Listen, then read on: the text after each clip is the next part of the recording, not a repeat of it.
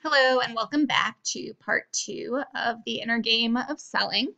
For the second half, we are going to talk about the process of selling and using this approach from the book, which is customer focused and it's selling with integrity.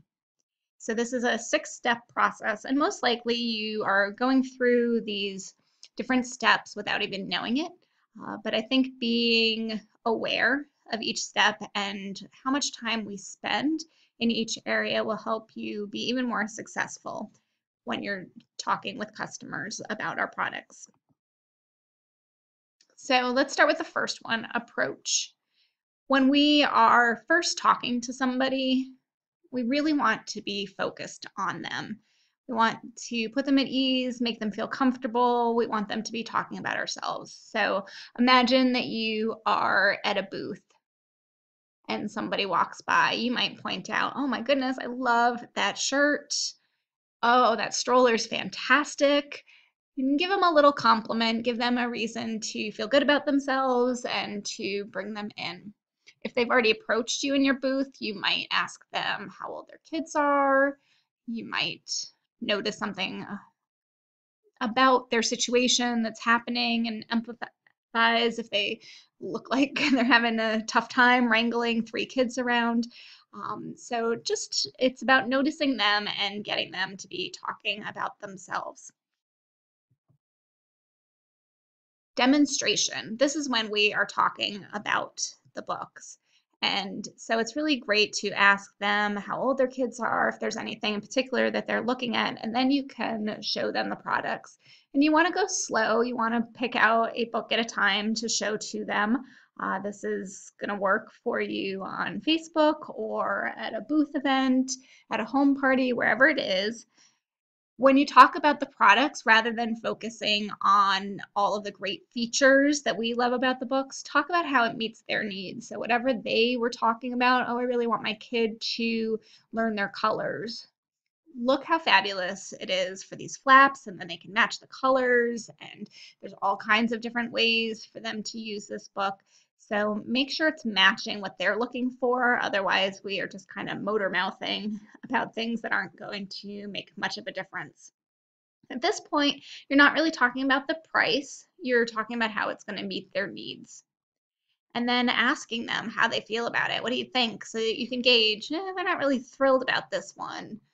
They seem really more interested in a storybook. So let me focus on picture books instead. So validation. We want to help them feel fantastic about their selection, and they should because our books are amazing and have made incredible changes in families' lives. So this says justify price, and most of our books are not so expensive that people have to really justify the price. But you probably have heard somebody say, oh, I've got thousands of books. I've got more books than I can deal with.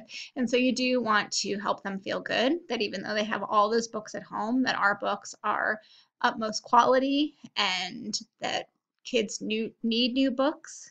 Every time that they change clothing sizes, they are going to need new books. They may have new interests. They're at a different level. So we just want them to feel good about what they are purchasing and talking to them about what we have heard, the stories that we have personally heard or through our customers about how this book is going to impact and meet their needs.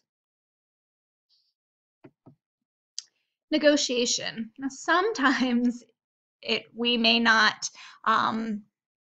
be able to just reassure them. They are really concerned about it. And this probably comes more in place when you are talking with a hostess or a potential recruit than when you are trying to sell a book.